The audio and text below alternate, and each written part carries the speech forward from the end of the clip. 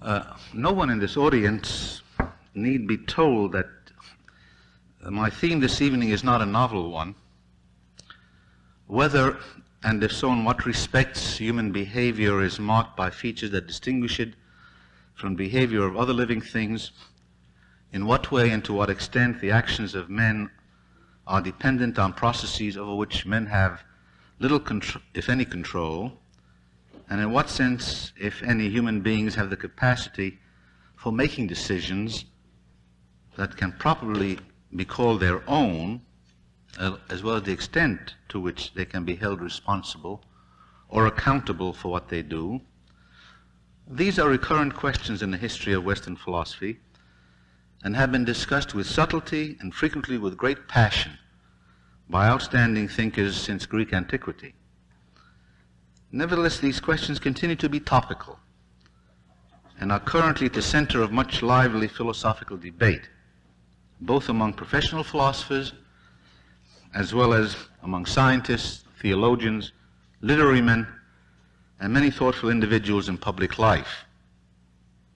One thing that can be safely said about my theme is that it has been a perennial concern to men in all walks of life, that I will not exhaust the subject this evening, and that though answers to the questions associated with it are numerous, the questions manage to survive the proposed answers that have been given to it and appear as if freshly born to almost every generation. It may nevertheless seem puzzling why an issue that was raised at least 2,000 years ago and to which so many thinkers have addressed themselves has not long since been finally resolved, but on the contrary persists as an acutely felt problem and continues to receive active attention from philosophically reflective minds.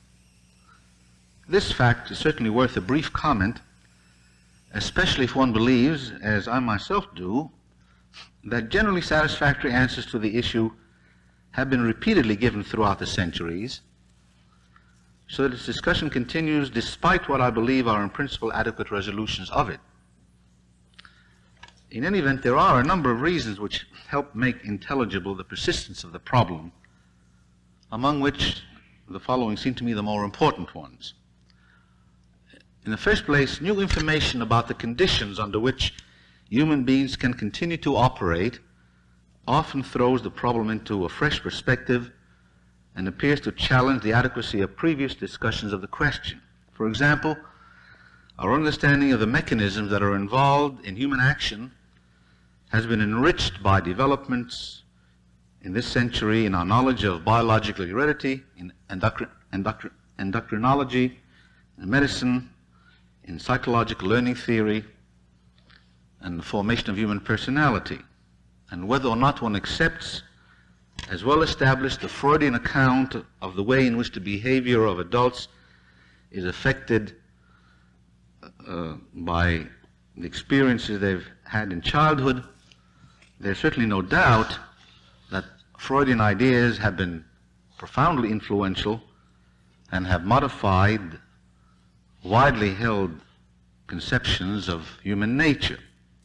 So, in consequence of such changed views concerning the mechanisms that are involved in the behavior of the human organism, it is not at all strange that reflective men should reconsider the question whether human beings do in fact have the powers or the capacities that are often attributed to them, and perhaps find that in the light of advances in knowledge, previous discussions of human freedom and human responsibility are obsolete. Secondly, the past 50 years have witnessed the gradual relaxation of the hold that a number of theories of social development have had upon the minds of many thinkers. In particular, the notion of a necessary sequence of stages through which all societies must pass, a notion associated with attempted applications of evolutionary theory and biology to social processes, or the conception of historical inevitability that as part of one widely held interpretation of Marxian doctrine has each been found to be seriously inadequate. However, many students reacting vigorously to such theories of inevitable social change have come to believe that a common premise underlying all such theories is the view that human actions are all contingent on determining conditions over which men allegedly have no control.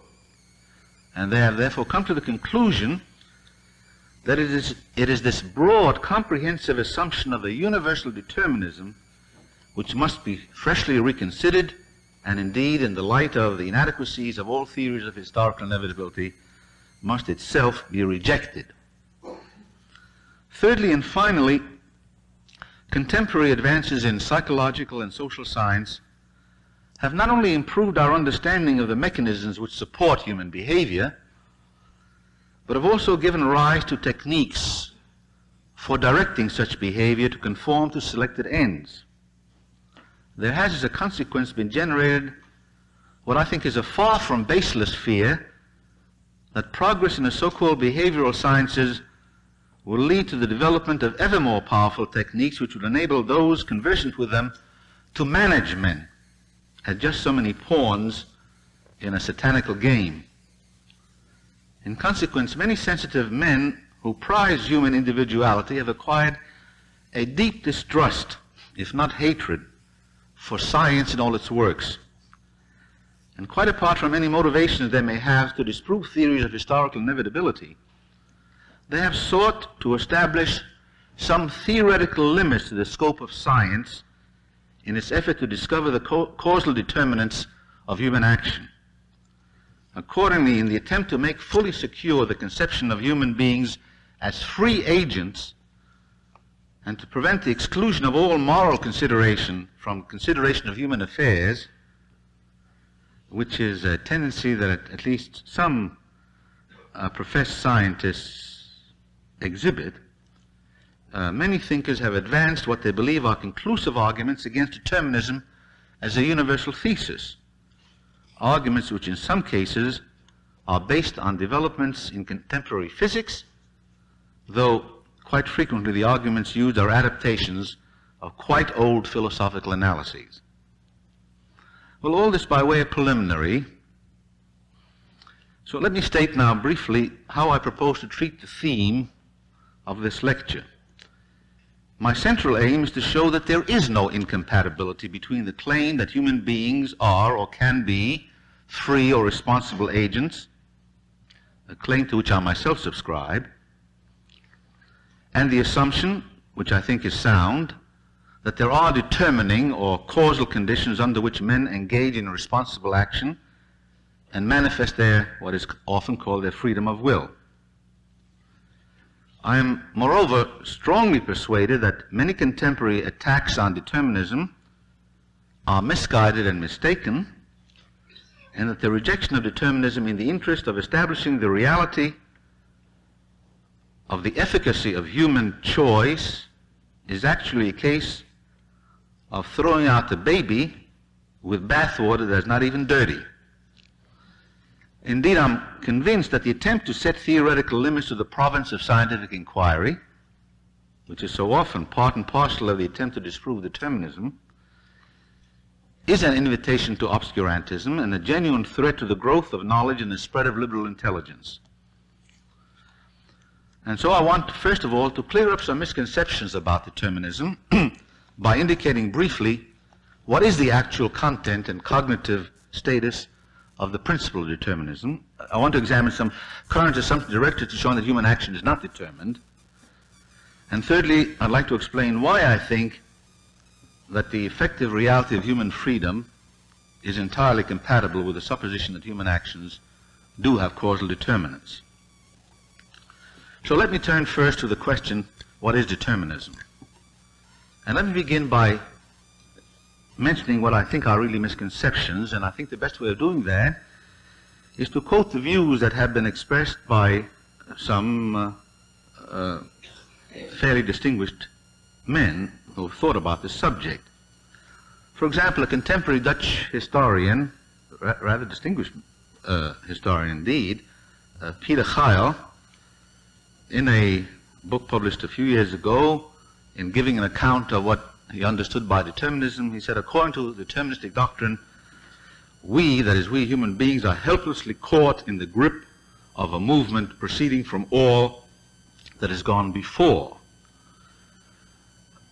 Early in the 19th century, William Godwin, the father-in-law of poet Shelley, commenting on determinism and applying it to a familiar situation, remarked that the assassin cannot help the murder any more than a dagger which the assassin yields. Just as the dagger is simply being manipulated by the assassin and itself is not responsible, so the assassin himself is being manipulated on the assumption that the actions of human beings have causal conditions.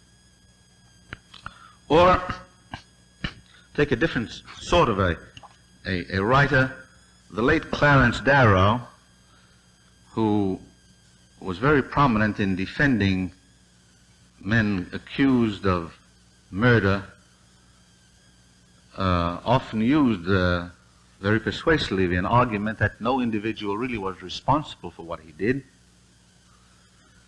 And he said, for example, back of every murder and back of every human act are sufficient causes that move the human machine beyond their control. You may not yourself see exactly why it was you did this thing, but if you look at the question deeply enough and carefully enough, you will see that there were circumstances that drove you to do exactly the thing which you did. You could not help it any more than we outside can help taking the positions that we take. Now, if one were to examine carefully these and other quotations from people who have considered determinism, whether favorably or otherwise, ask what are the assumptions that are implicit in these statements, I think perhaps the following can be easily identified. First of all, there is a supposition that according to these views of determinism, there's something that one might call the self, which may be, but not is always considered as being distinct from the body. There's a self which is constrained to behave by things outside the self and is in some sense helpless to do anything else. Secondly, there's an implicit assumption that if determinism is true, there is no originative power in anything, and that the things which behave, whether they are inanimate things or whether they are living things, and in particular whether human beings, that things' behavior are simply the outcome of impacts, collisions upon it by other things. And thirdly, and I think perhaps philosophically this is the most important and most interesting assumption, the assumption, namely, that if there is some entity or some property which can be analyzed into a set of elements that are related in certain ways, then the entity or property which has been analyzed is in some sense thereby has been shown to be unreal, or in some sense not ultimate. Since I want to return to this last point and consider it at some length, I wanted here simply give an illustration of the sort of thing that I have in mind in mentioning it. There is a well-known book which at one time was widely sold, I'm not sure that it was widely read, by the late outstanding British astronomer Sir Arthur Eddington, a book called The Nature of the Physical World, which is extremely well written and starts out with a few prefatory remarks before he gets into the details of modern physics, and starts out in what appears to be a very paradoxical fashion. He says, I sit down to write these lectures and I draw up two tables. One table is the familiar common sense table, which is permanent, substantial, is colored, has a certain texture when you touch it, and so on. This is the familiar table. And then there's also the scientific table. That is the table as conceived according to modern physics, which, as Eddington describes it,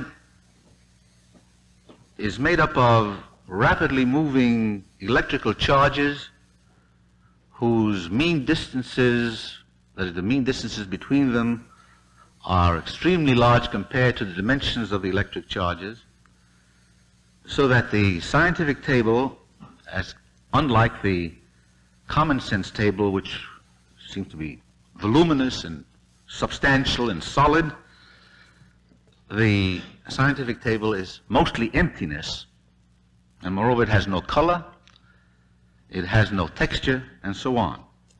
The contrast between what appears to common sense with what apparently appears when it's analyzed from the perspective of modern physics, and according to Eddington, one really had to settle the question which of these was the real table. And he, like many others, came to the conclusion that since you've analyzed the common sense table in the way just briefly indicated, the common sense table really wasn't real, that the real object was the sort of thing that was discovered and described by theories of modern physics.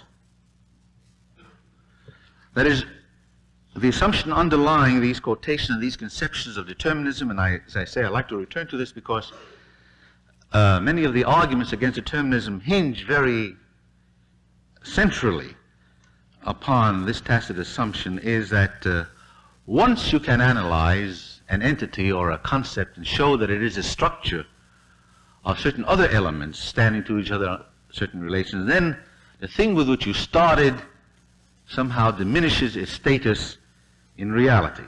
Or if I may use a very simple example, I take it long before we are introduced some elements of geometry, we may have come to recognize that some figures are similar to other figures and some figures are not. And so the notion of figures being similar is a fairly familiar notion which we have acquired, I take it, at least many of us have, before we began to study geometry formally.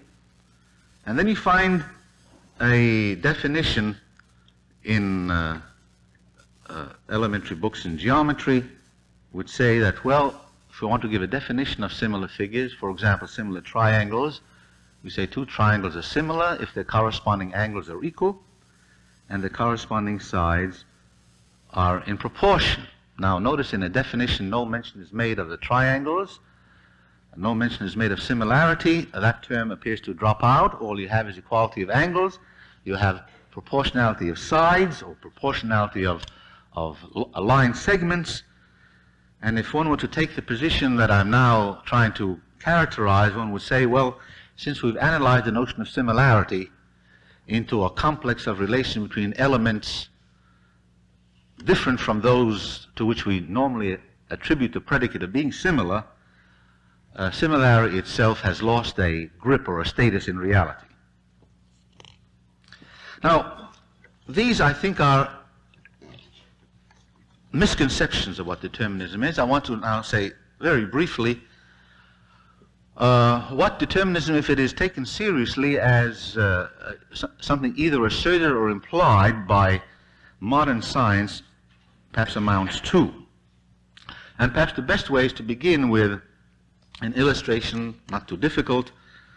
This could be worked out in a great deal of technical details, but there's neither time nor the occasion for this. I suppose the most familiar deterministic system with which most of us are familiar is the solar system. And if you think of the solar system in this way, that say, well, it's made up of a certain number of elements, planets, the sun, perhaps comets,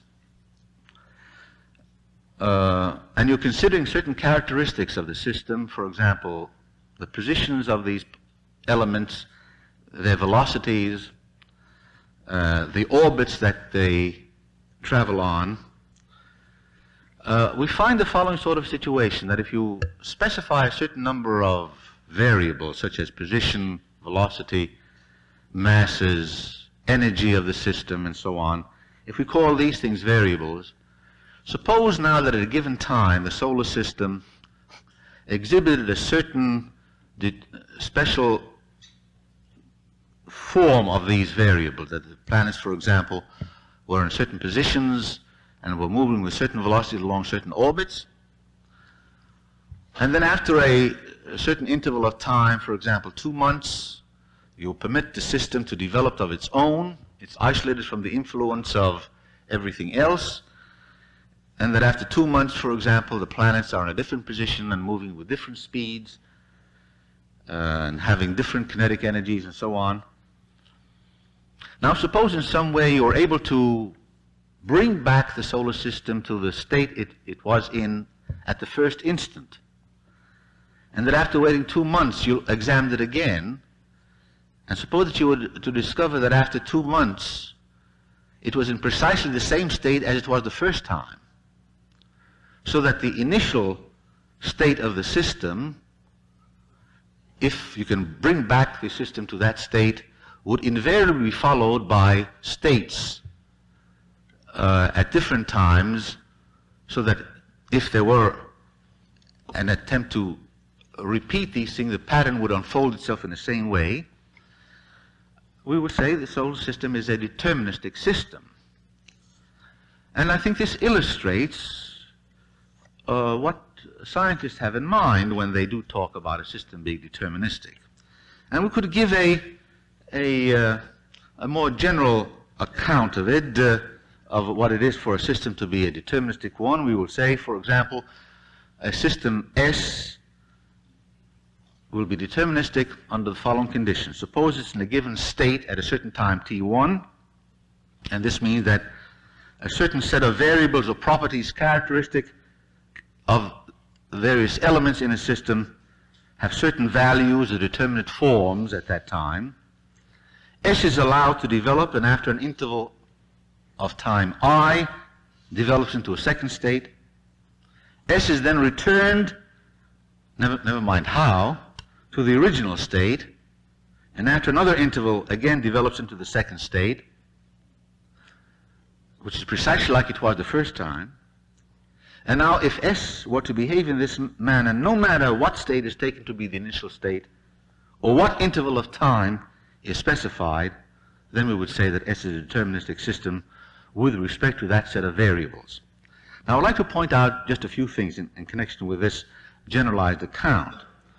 In the first place, to say that a system is deterministic is to characterize it as deterministic relative to a certain specified set of variables. In the case of the solar system, I took such variables as positions, velocities, masses, energy, and so on. There are other characteristics, obviously, that the objects constituting the solar system have. For example, have colors. Some of these things support life, others not. I mean, for example, there might be different distributions of living forms in different parts of the solar system. None of these characteristics have been mentioned in my taking this system as an illustration of a deterministic system. So that the notion of a system being deterministic has to be relativized with respect to a specified set of variables or characteristics or properties. Secondly, and I think this is important, to say that a system is deterministic does not mean, it doesn't follow from the supposition that a system is deterministic, that the various states of it are predictable. I emphasize this because a great many people have tried to assimilate the notion of determinism with the notion of predictability. Whether we can predict the future states of a system depends upon certain local circumstances. For example, we must know what the laws of development are, as well as know what the initial conditions are to which we apply the laws. But clearly, we may not know any of the laws, or if we know some of them, we may not know all of them.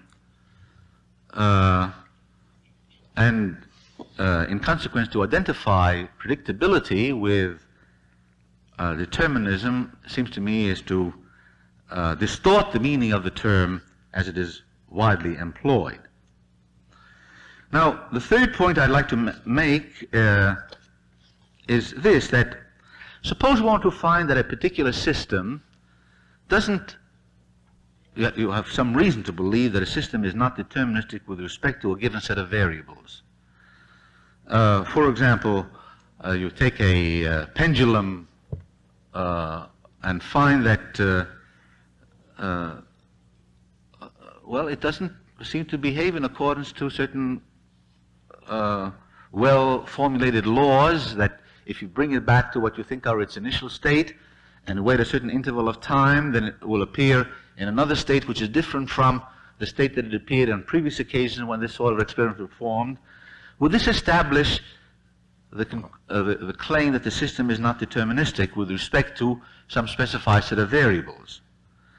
And I'd like to suggest that this is not the only alternative that one might adopt. For example, one might say, well, this system is not deterministic for the following reason. It hasn't been isolated from the influence of certain external elements. In the case of the solar system, all the other bodies are so remote that we can, for all practical purposes, regard the solar system as being isolated.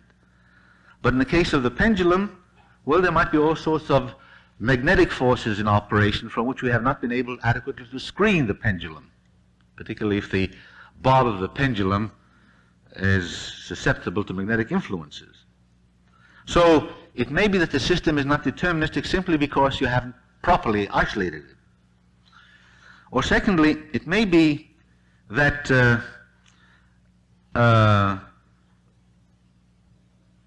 you have not included in your account a sufficient set of variables. That is, for example, if I take the solar system again and consider only the variables of position and of mass, and suppose I wanted to discover whether with respect to these properties the system is deterministic, then I think we would find that it is not deterministic in the sense specified, because in order to come to the conclusion that the system is deterministic, you would have to introduce the variable of a velocity. Position and mass are not sufficient. So it may be that a system fails to appear to be deterministic simply because you have not taken into account a sufficient set of variables. Particularly, you may not have taken into account so-called microscopic variables, that is, variables associated with elements in the system that are not obvious or they're not that manifest to the untutored eye. So the claim that a system is not deterministic cannot be easily established.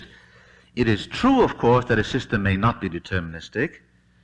That is, it is perfectly true that a system may have that characteristic which would lead one to say it is indeterministic, that it doesn't have this regular characteristic that I've tried to indicate. But this is not the this is not the sole alternative. Now,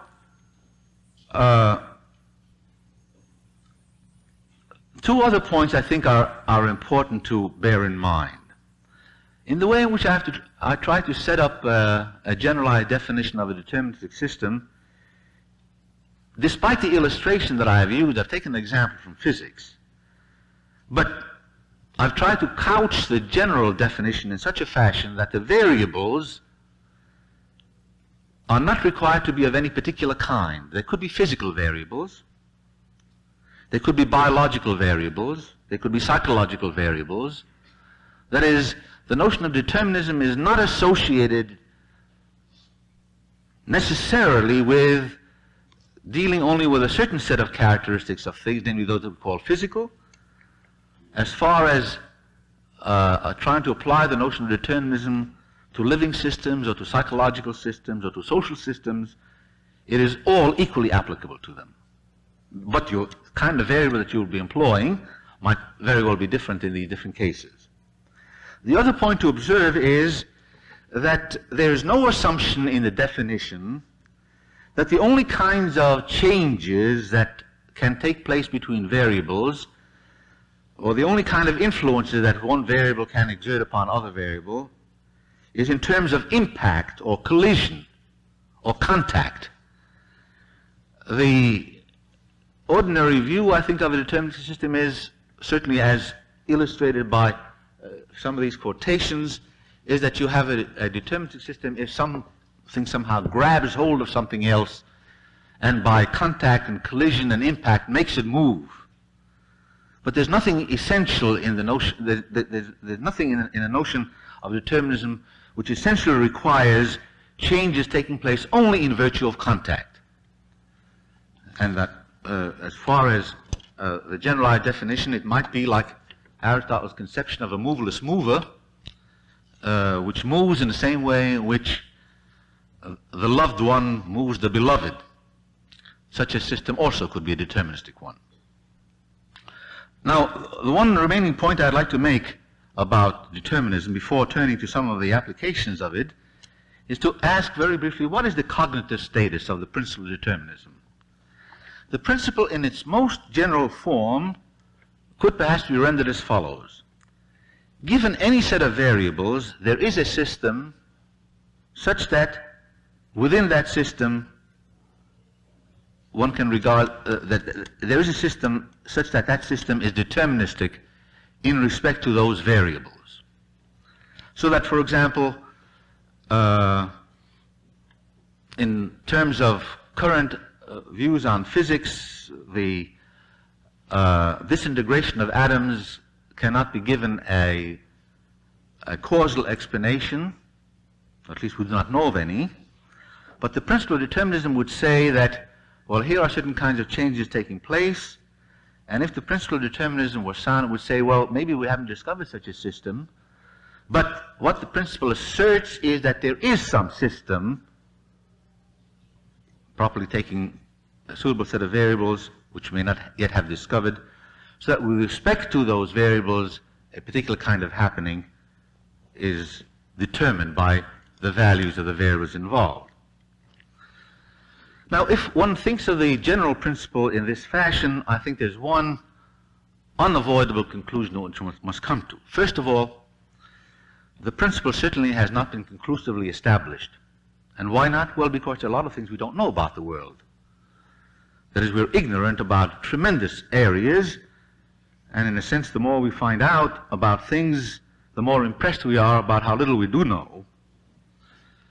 So that we cannot really assert that the principle is true in the sense that we have now established this beyond any possibility of doubt. This is the first point. The second point is that the principle is incapable of being disproved for the reason that I've already suggested, because despite the fact that a great many physicists today were maintaining that the behavior of atoms is essentially indeterminate, or that there are no determinate conditions for the disintegration of atoms,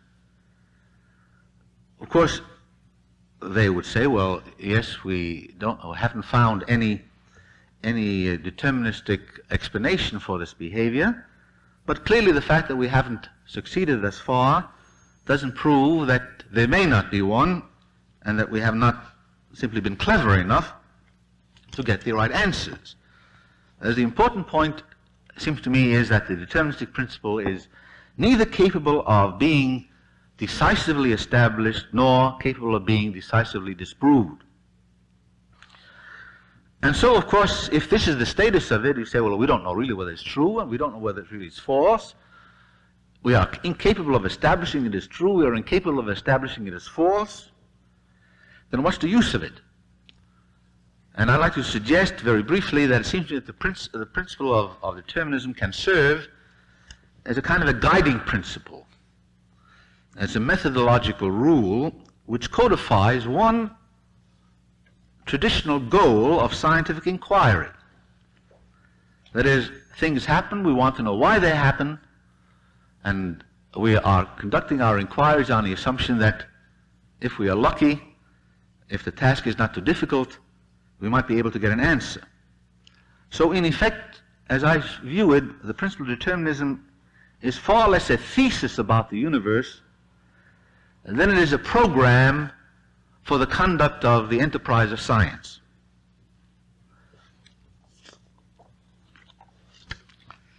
Let me turn now to the question, what is the relevance of determinism for human action? Now, a few words of explanation of what I mean by human action. I think this is quite in agreement with what I think we ordinarily would understand by talking about human action.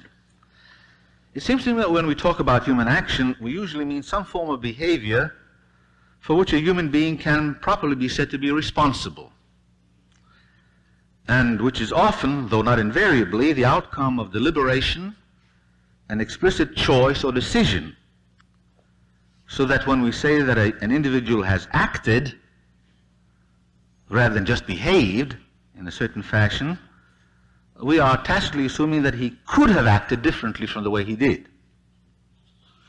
Thus, we may deliberate between alternative opportunities that are presented to us. We may entertain reasons for accepting one rather than another of these alternatives, choose one of them rather than the others, even though we could have chosen the alternative we have actually rejected. For example, we might deliberate whether we should give alms to a beggar, contribute to a charitable organization, join a political party. Should we or should we not marry and have children, though knowing that one is suffering from hemophilia and the like? I mean, these are sorts of things that we associate with human action, even when we are doing something without first deliberating. For example, lighting a cigarette, moving one's legs when walking home from work. One doesn't deliberate about these things.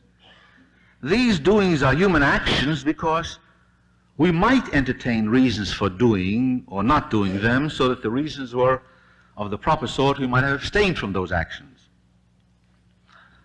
On the other hand, we do not count as examples of human action the human heartbeat, nor in general a sneeze or a cough or having a dream or exhibiting a knee reflex, since in these cases we could not have done otherwise than we did, even if we had the strongest reasons for behaving differently. And so it's customary in discussions of this kind to distinguish between behavior which is the result of something that happens to us and behavior which we ostensibly originate. Thus, behavior which a man exhibits because, as we say, he is coerced into doing that thing, or over which he has no effective control, does not count as an instance of human action, and is thus not a manifestation of human freedom or of man's free will. Now, it's been frequently claimed that if you suppose that determinism is warranted assumption, this is incompatible with the reality of there being such things as actions on the part of human beings, not behaviors, but actions. It's argued that if human behavior were determined by causal conditions, what a man does would have to be considered as the outcome of circumstance, so that a person's apparent action will have been ordained by natural law, and any judgment of it will be as idle as a judgment of the rain for falling or of the stars for holding their courses. In other words, if everything we choose to do were determined, this is the way the argument can be expanded, what we do would be something that we are obliged to do, and therefore, since we could not do otherwise, we would not be free, and hence we would not be really acting. Now,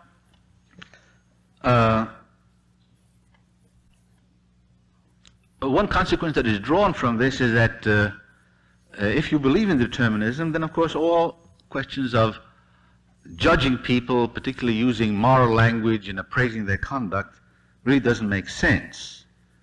And so it has been said, I'll take one example out of an n number of others, I'm briefly quoting, it says, "Nobody denies that it would be stupid as well as cruel to blame me for not being taller than I am, or to regard the color of my hair or the qualities of my intellect or my heart as being due principally to my own free choice.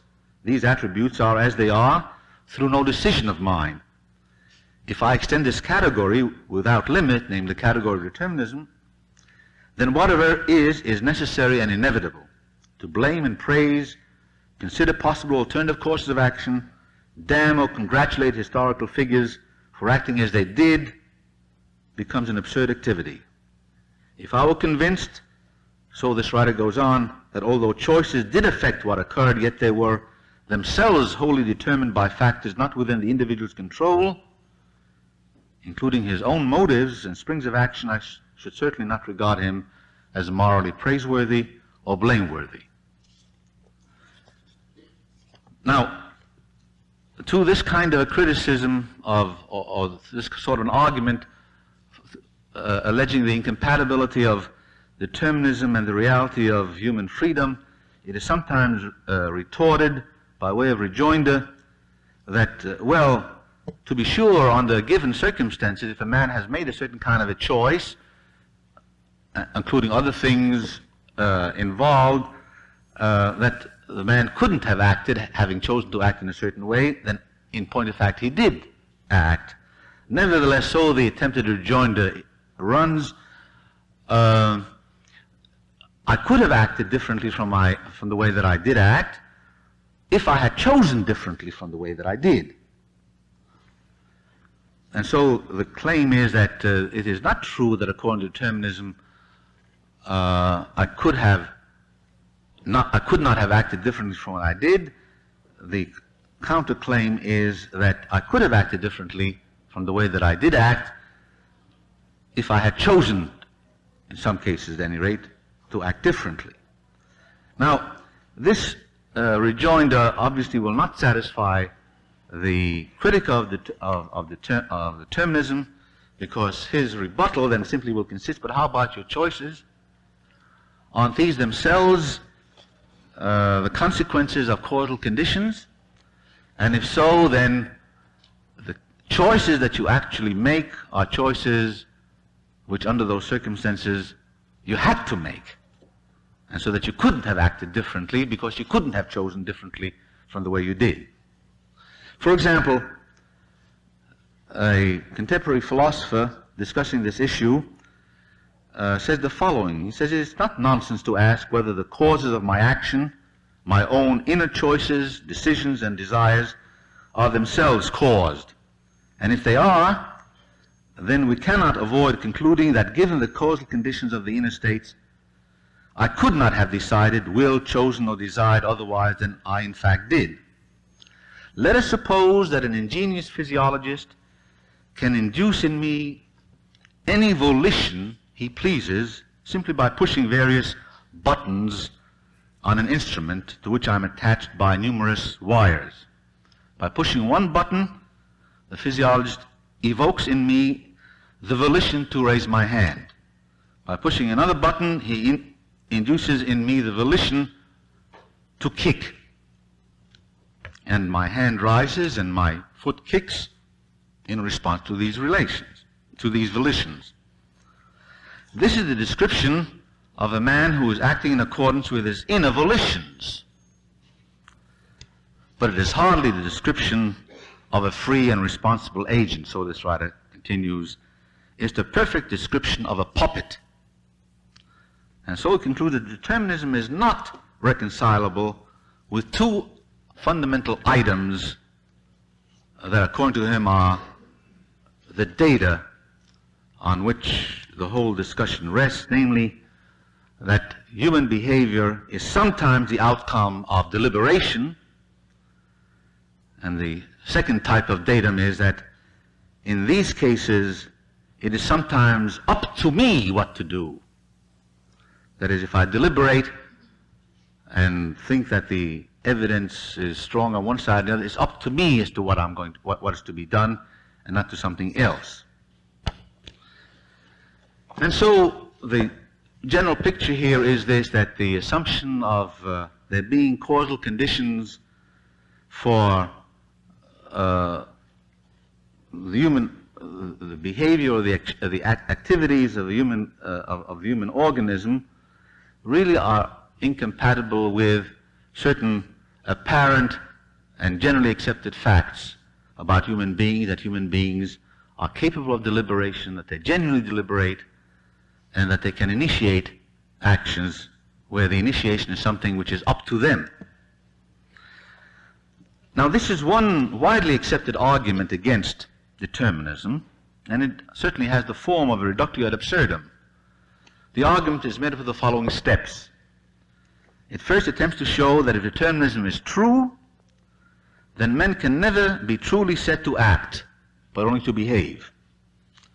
Secondly, the argument takes the assumption that men are not generally responsible for anything they do, that they never exercise freedom of choice, that they never deliberate, that they never act in such a way that it's up to them how they act, that this assumption is taken to be patently absurd, and accordingly it is concluded that determinism must be rejected as false. Now, before commenting further on this argument, I'd like to consider one other one. There are a great number of them. But the argument I'd like to consider, because it's this argument that is really closely associated with the one I've just outlined, and it is so focal in current discussions that I think it'd be worthwhile to reviewing at least some of the points. The argument, by the way, is by no means new. Essentially, it's already present in Aristotle, but it has been introduced into recent discussions by the late John L. Austin, a distinguished and perhaps the leading figure in recent years of the Oxford Philosophical Group, in a very influential paper that he published in 1956 called Ifs and Cans. Austin, in this paper, calls attention to the fact that in one important sense of can, the statement "I can if I choose" does not mean that my choosing is a causal condition of my ability or of my power. For example, there's a sense of if which doesn't indicate that you're talking about a causal condition. If I were to say to a guest of mine whom I'm leaving alone for a while because I have to run an errand, and say, "There's wine in the closet if you choose," obviously I don't mean that his choosing is a causal condition of there being wine in a closet. His choosing is not a causal condition for the presence of wine in a closet. I mean to say something altogether different. So that from the statement, "There's wine in the closet if you choose," obviously one would be able to say, well, from this you can conclude there's wine in the closet whether you choose or not. Similarly, when we say "I can if I choose," there's one sense "I can" which we would say it follows from "I can if I choose" that I can whether or not I choose. As, for example, we would say I can move my leg, assuming that I'm in normal condition. So it isn't that the sense in which I'm said to have the power of moving my legs, or the sense in which I can be said, which I say I can move my legs, is a sense of can which is not to be interpreted as asserting if I choose then I will, but rather that I do have a certain capacity or I do have a certain power. In a very famous footnote in this article of Austin's, he declares the following. Let me quote this. "Consider the case where," he's talking about himself, he's playing golf.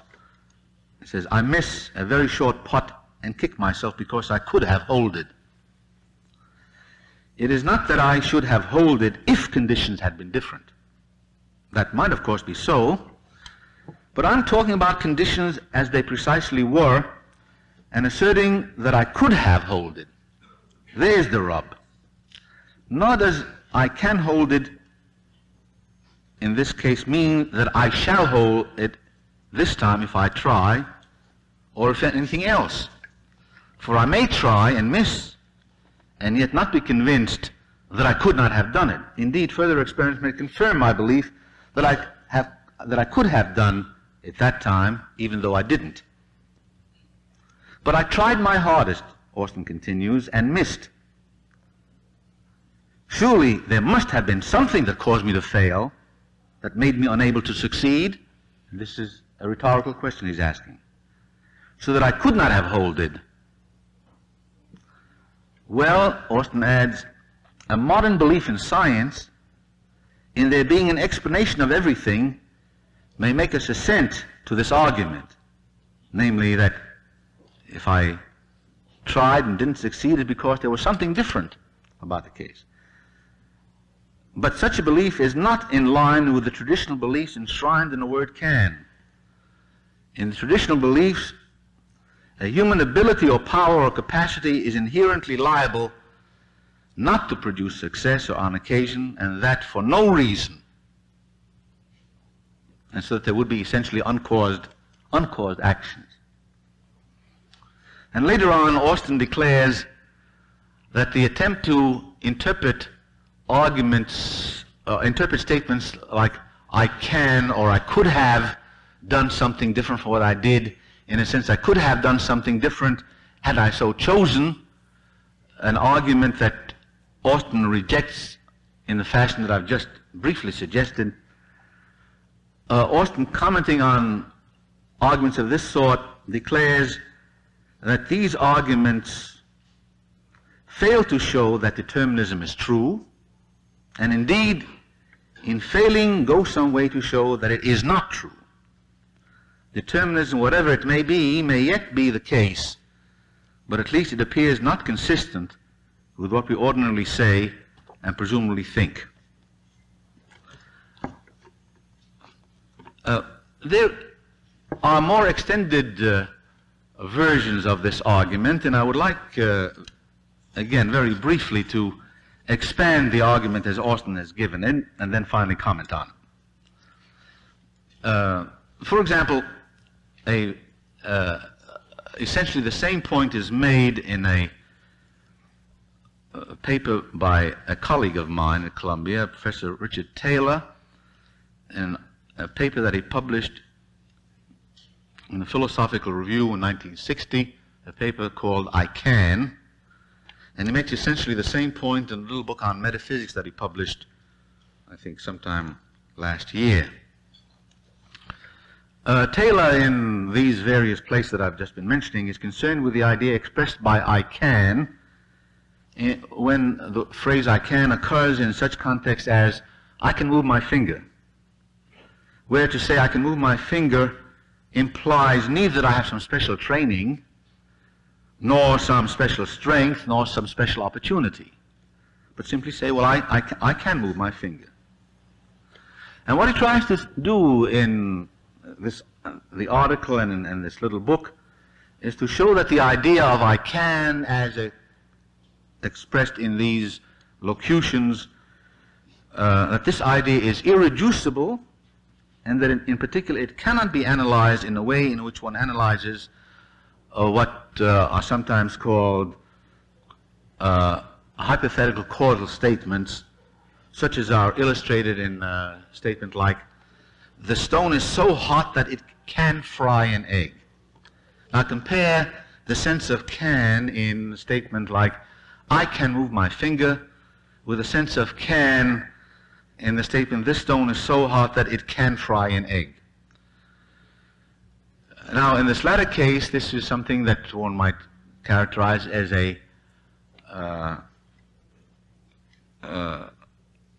hypothetical causal statement, namely, it says something of, in effect, would say something of this sort, that if an egg were placed on this stone at this time, the egg would be fried. And this seems to be the content of the statement, the stone is so hot that it can fry an egg. And the effort that Professor Taylor makes in his article and elsewhere is to show that the sense of I can, in connection with human action, such as I can move my finger, cannot be assimilated to causal statements which we use in connection with inanimate objects such as stones and eggs and the like. Now, what are the grounds for saying that the can of human agency does not express the idea of causal capacity.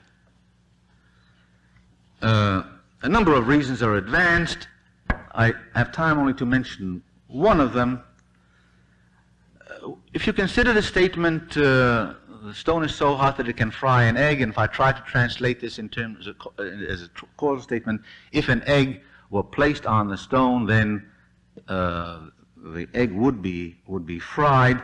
Here I can state exactly some antecedent condition which is related in a definite way with a consequent, namely the frying. That is, placing the egg on a stone is the antecedent condition which is sufficient under these circumstances to produce the effect, namely a fried egg. Now, suppose one attempts to do this for the statement, I can move my finger, and try to render it by a subjunctive conditional, namely, if there should occur within me a certain unnamed event or state, then the finger motion would at once follow as a causal consequence. I mean, this would be an attempt to show that I can move my finger can be handled in exactly the same way as the statement, the stone is so hot that it can fry an egg. Now, this suggestion is rejected on the ground that it really doesn't render the sense of I can move my finger, because in this proposed translation, we are really not asserting any definite, any causal connection between any definite occurrence. We say the proposal is, if there should occur within me a certain otherwise unspecified event or certain state, then the finger motion would at once follow as a causal consequence. But now, what state? If somebody were to suggest, well, of course, your muscle would have to contract. Well, very well. If we say, yes, a muscle would have to contract, but who does the contracting? And Taylor would say, well, it's I will contract it. And then, of course, we would say, well, then I can contract my muscle. But then I would reintroduce the notion of I can in exactly the same form which I try to dispose of it. And so for this reason, he concludes that any attempt to translate the statement, I can move my finger, or can, use the word can used in the context of human agency, is impossible, that this is quite a specific sense, and that in point of fact, any attempt to give a causal account of I can in this sense is mistaken in principle and cannot be supplied. So that in one very obvious sense, determinism would have to be rejected with respect to human action. Now, it's time, I think, that I try to say a little bit about the arguments and then indicate why it seems to me that determinism is really quite compatible with the assumption that human beings do deliberate, that they do make genuine choices and the like. I think it's perfectly true that when we talk about a human being capable of doing something, that this is a characteristic that by and large cannot, whether or not the sugar is going to be dissolved. On the other hand, when we say of a human individual that he can move his finger, or he can swallow food and the like, we don't mean simply that he has a capacity, but that it's up to him whether he's going to exercise it. Water certainly, it's not up to water whether it's going to exercise a certain capacity under suitable conditions. So that prima facie there are important differences. Moreover, I think it's also true that most of creation is not associated with the presence of something we might call thought or consciousness. That is, things happen and things operate without their being aware of what they're doing, and this is the sort of thing that is associated certainly only with living things, and certainly most unambiguously and unquestionably in connection with human things, with human beings. Nevertheless, I think one might say, well, there are certain types of systems which are inanimate systems, and of which it could, I think, be not improperly said that they possess capacities, and that without too great a stretching of the term, whether those capacities are exhibited or manifested or not is up to the inanimate systems. The kind of systems I'm thinking of are not the normal type of a system, but those systems which have a certain distinctive type of organization that we sometimes call self-regulative systems or self-determining systems, such as, for example, a house equipped with a thermostat, so that despite changes in the external temperature, the system is so devised that the internal temperature of the house or the room will be kept within certain temperature limits, or of a torpedo which is so constructed and has such a mechanism that when it is properly set, it will hit a specified target, and as a matter of fact, once it's fired, all human intervention can very well assume has ceased, and now, despite the fact that the target changes position, tries to escape, the torpedo will act in such a way that, put it in common sense language, it will try to hit the target, and whether it will or not, it's up to the torpedo. And so it seems to me that there are inanimate systems. To be sure, these are systems that have been created by human beings, but that's hardly to the point. Not the question of who created them, but what the characteristics are. That there are inanimate systems which are self-regulatory, which exhibit certain characteristics, certain dispositions, certain powers, and whether or not those powers are exercised is up to the system itself. Now, again, here we have to add the proviso, yes, even in these cases, for example, the homing torpedo or the building or room equipped with a thermostat is not aware of anything. I mean, what we call consciousness is absent. And of course, if the whole point of the argument that is in connection with human agency, human beings are normally conscious of their actions, there's an indisputable difference. But this is not the issue. The issue is whether the sense of can, in the connection with human agency, is something that is so peculiar that there's nothing comparable to it in connection with inanimate processes. And so I would have to conclude that in general, physical things as well as human beings have capacities or powers in pretty much the same sense. Not all physical things have capacities or powers so that we could properly say that it's up to them whether they will manifest those powers.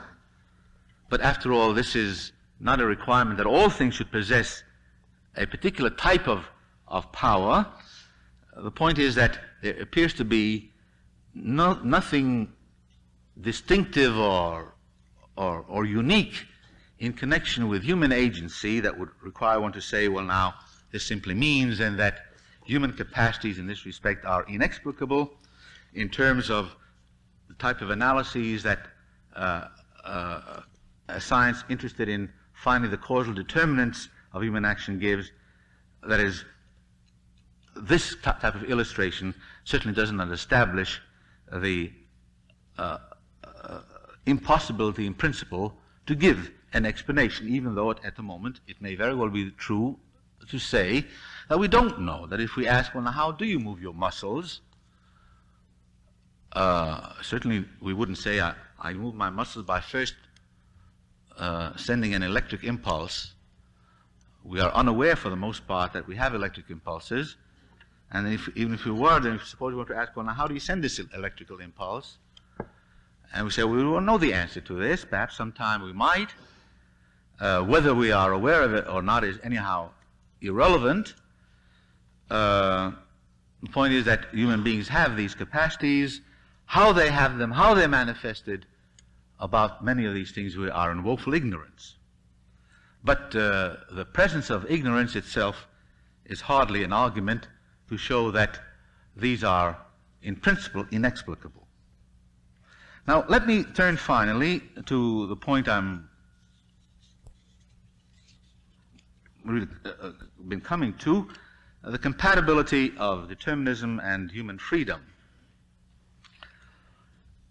It seems to me that those who claim that there is an incompatibility are very often, if not always, are guilty of confusion that is so frequently generated when terms that have acquired a certain fairly definite sense or meaning are given an extended but surreptitiously enlarged domain of application. For example, the argument which says that, well, look, if our choices themselves had causal conditions, then we wouldn't really be making a choice. In that case, we would really be compelled. Now, we normally say that a man is making a choice when he's doing what he wants to do, in contradiction to doing what he must do because he's compelled to do so. The claim that if determinism were true, we could not do anything other than what we in fact are doing, however, alters the sense of could not. How would one establish whether I could or could not do certain sorts of things? Well, if you perform some act repeatedly, for example, can I run? I want to be sure that if I, as a matter of fact, am found in a condition of running, that this isn't just an accident or a fluke, that it is really a capacity that I have. So suppose now that I try this on repeated occasions and find that I really can run, so it's correct to say that I could have run to catch a bus even though I didn't actually run, I just walked. So there's a sense in which it would be correct to say I could have run even though I didn't, and this is the sense of could have, namely, that I have demonstrated that I have the capacity for it. Now, those who deny this are using such a standard of adequate evidence that it becomes logically impossible to show that we ever can do anything that we are not actually doing. That is, when we say of an individual that he cannot do something or he could not have done something, if, for example, we say a man could not have been present in Chicago at 10 o'clock since he was in Washington at 5 minutes after 10. And how do we establish this? Well, we do this on the basis of repeated experience. We could say, obviously, that a man could have been somewhere where he in point was not, because we have established the fact that he possesses a certain capacity by a repeated set of trials. But those who argue that I could not have done anything but what I actually did do are now using could not in such a way that it becomes logically impossible to establish that anybody could have done anything other than what he did. And thereby you're simply altering the sense of could or could not. The second point is the one that I've referred to earlier, namely that those who think that there's an incompatibility between determinism and human freedom are guilty of the fallacy of identifying the notion of explaining something with explaining it away. My example of Eddington tried to illustrate this.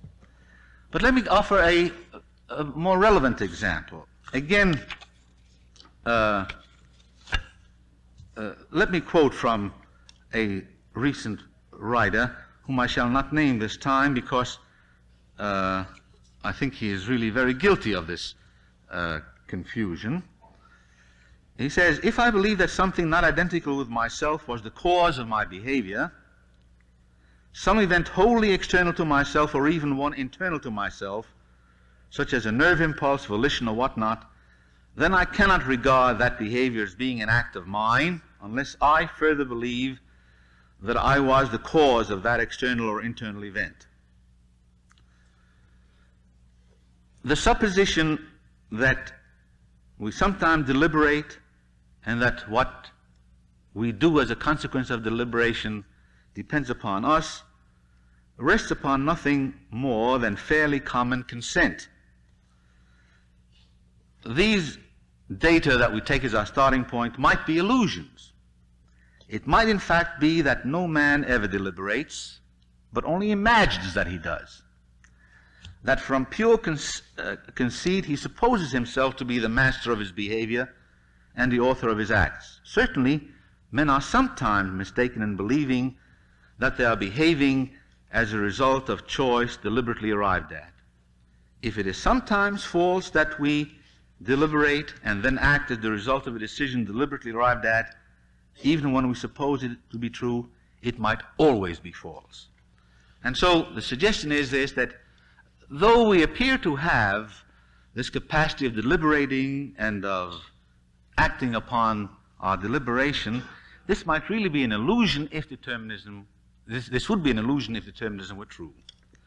Now, it seems to me that this is guilty of the same kind of mistake that Eddington is guilty of when he contrasts the reality of the common sense table with the reality of the scientific table and says it's the scientific table that is real. Because if one were to consider seriously this suggestion that, well, yes, we appear to be deliberating, we appear to be acting upon our deliberation, but all this might really be an illusion. And why might it be an illusion? Well, because though sometimes people are mistaken in believing that they are really deliberating, for example, a man who's acting under hypnosis may think that he is doing this, so to speak, out of his own volition, and yet we say, well, in this case, certainly he's been conditioned to act in this way, and he has the illusion of deliberating and acting accordingly. Yes, it's perfectly true that sometimes we are mistaken, but then the suggestion is that, well, if we can be mistaken sometimes, we might be mistaken always. Now, this obviously really puts an altogether different face upon the whole supposition. What would it mean to be always mistaken about the supposition that we are deliberating? That is, how could one always be mistaken about the supposition that one is deliberating? Clearly, one establishes whether one is deliberating or not deliberating, whether one is acting or not acting on the basis of deliberation, not by, first of all, deciding whether determinism is true or not. Surely one has empirical ways of settling the question whether an individual deliberates or doesn't. One doesn't, first of all, have to come to a conclusion about determinism. The argument as I presented it said, well, you really are not sure whether you're deliberating or not until you've settled the issue of determinism. If determinism is true, then you may never be deliberating. But this is surely grotesque. We can surely decide on good empirical ground that an individual is deliberating, that he's not simply acting under the compulsion of various sorts of neuroses. And once we establish the fact that an individual is deliberating, then should we discover the fact that there are causal conditions for his deliberation, this would not alter the fact that he has deliberated. Any more than do we impugn the substantiality of the common sense table when we discover that it is made up of electrical particles and that there are relatively large regions of emptiness between them. The common sense table possesses all the characteristics that it does normally is said to possess, just as the person who is found to be deliberating and acting freely possesses all the characteristics that he normally is said to possess even if we should discover, although we do not certainly at present know, what the determining conditions for his actions are. Let me say, just in conclusion, why the question of a certain degree of clarity on this perennial problem seems to me to be important. I indicated that I don't believe that determinism is a demonstrable thesis. And I think also that if it's construed as a statement about a fundamental basic character of everything whatsoever, that taken as such a thesis, it might be false. On the other hand, I've been defending determinism against certain types of criticisms because were those criticisms, as I think, mistakenly accepted as sound, there would be a strong likelihood that premature limits would be set on a possible scope of scientific inquiry. For as I understand determinism, it is a guiding principle, a formulation of an ideal of science, an ideal which consists, the ideal being that of a search for explanations, as a quest for trying to find out the conditions upon which the occurrence of events depends. I don't for a moment doubt that the dogmatic adoption of various special forms of the deterministic principle have often been hindrances to the advancement of knowledge, and certainly that there's been much iniquitous social practice and much doubtful social theory that had been defended in the name of particular versions of determinism. Nevertheless, so it seems to me, to abandon the deterministic principle itself is to withdraw from the enterprise of science. And since I think to withdraw from the enterprise of science is perhaps the most dangerous decision that anybody can make, because it would really put an end to an expansion of knowledge and the possibility of expanding the scope of a liberalized civilization, this seems to me to be the real enemy. The attempts to curtail it. And I don't believe that however acute is our awareness of the great variety and the richness of human experience, however sensitive we may be to fuller development of human individuality, and however much we would despair having this somehow crushed in the interests of advancing knowledge, I'm not sure that our best interests, rather on the contrary, I'm sure that our best interests would not be served by stopping all objective inquiry into the various conditions which determine the existence of human traits and actions, because in this way I think we would be shutting the door to the progressive liberation from illusion that can come from the achievement of an increased knowledge of the causal conditions of human action. Thank you very much.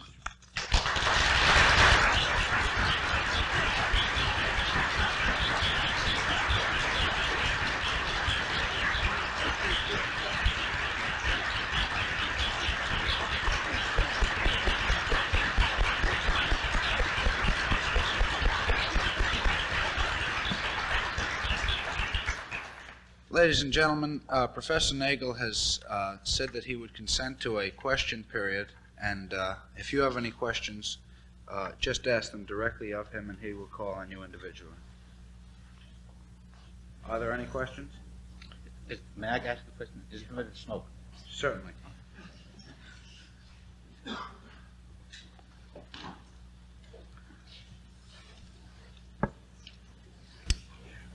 Professor, where in biology does free will begin? Let us say at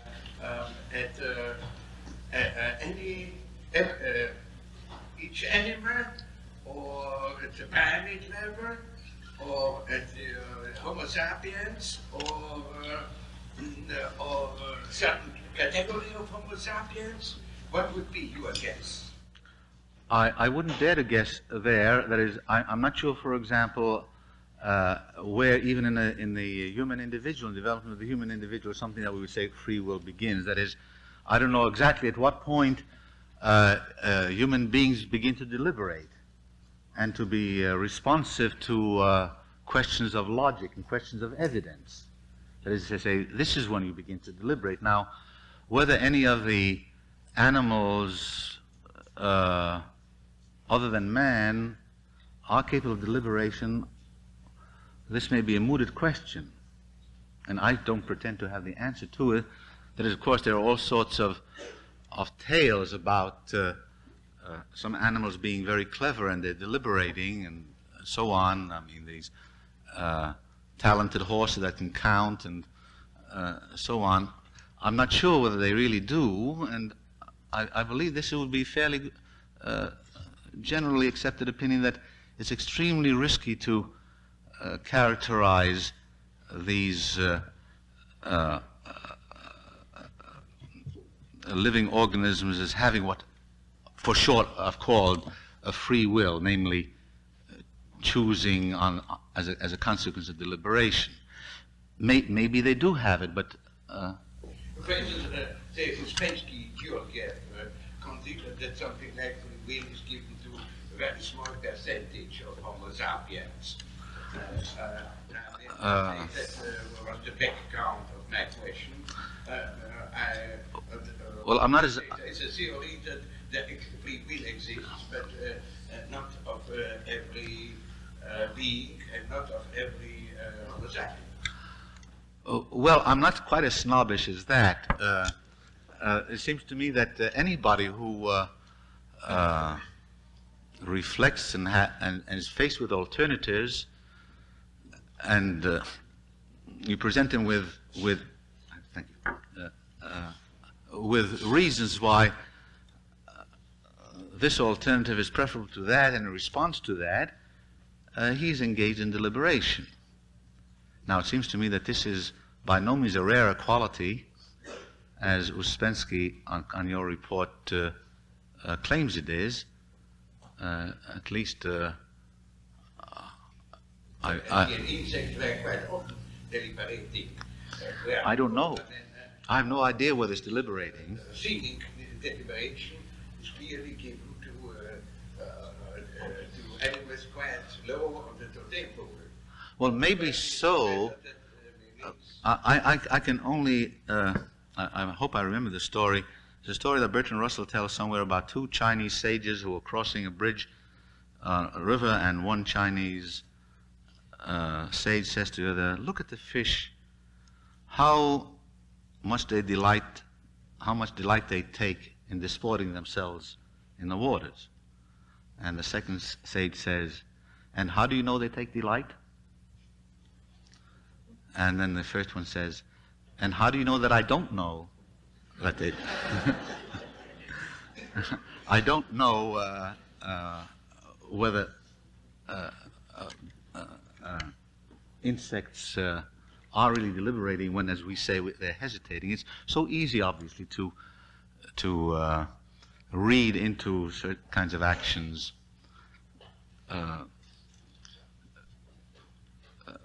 things that really don't belong there. I think it's been a great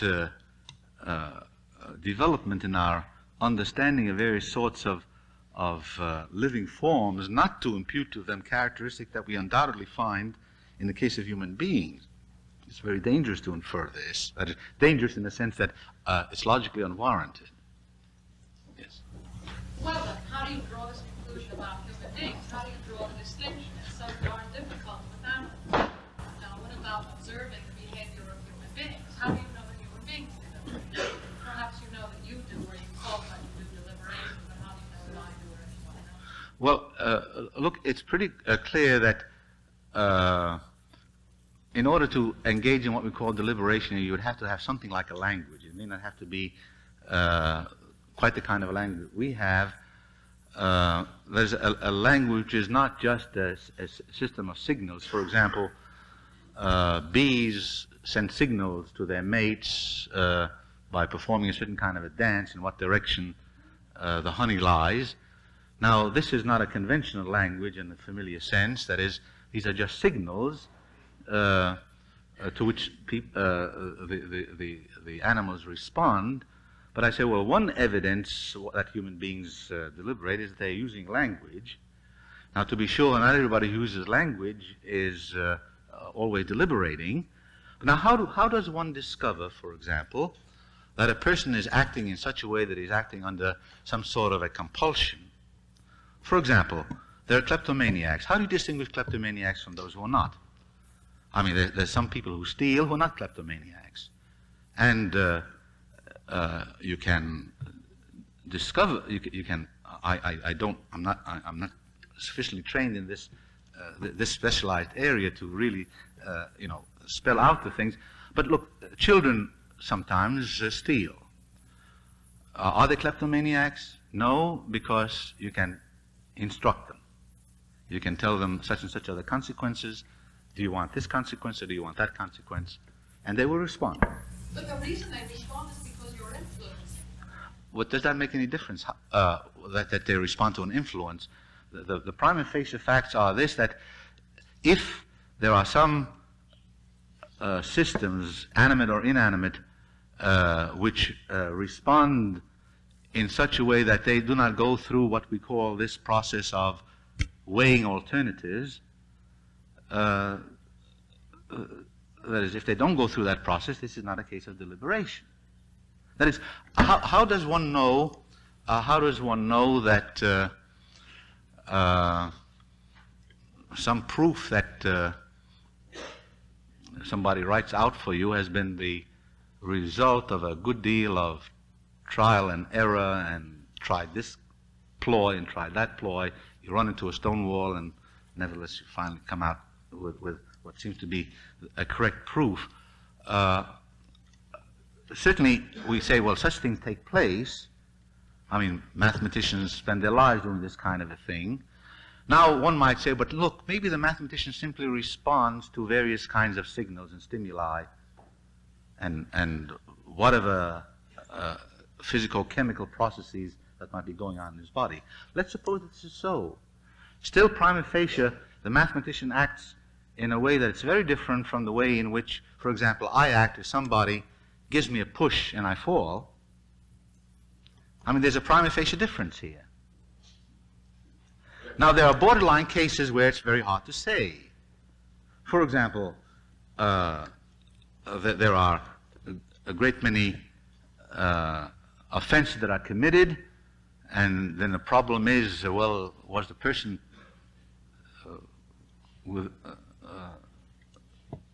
rational at the time he did this? Was he in control of his capacities?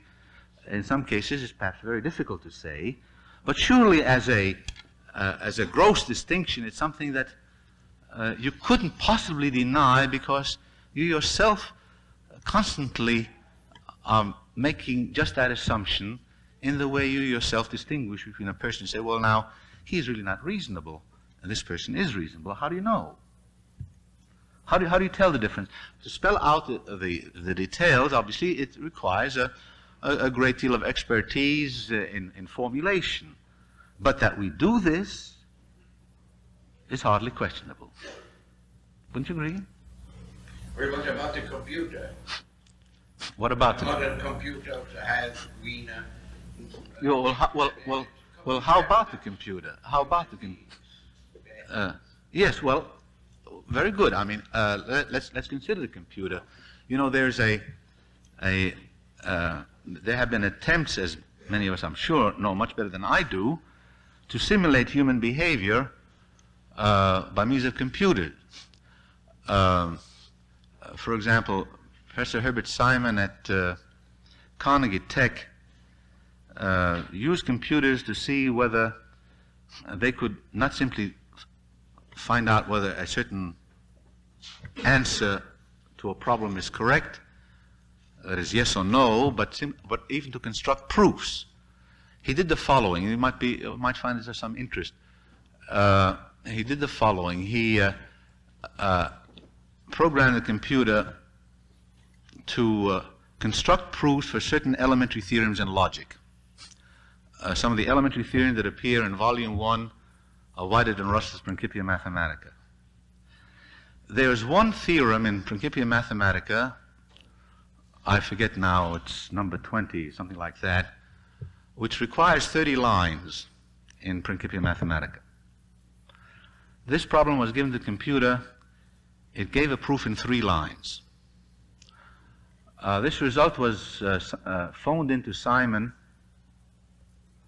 and he said, well, if a machine can, just the fact that the computer gave a 3-line proof was phoned into him, not the details, and he sat down and said, I'm going to see whether I can construct such a proof. And he tried for several days. He didn't succeed. Well, they decided to send this proof to the Journal of Symbolic Logic, citing the computer as a co-author.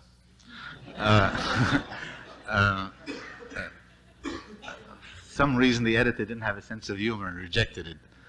But now, it may very well be that after a point you may be unable to say whether a computer really is or is not deliberating.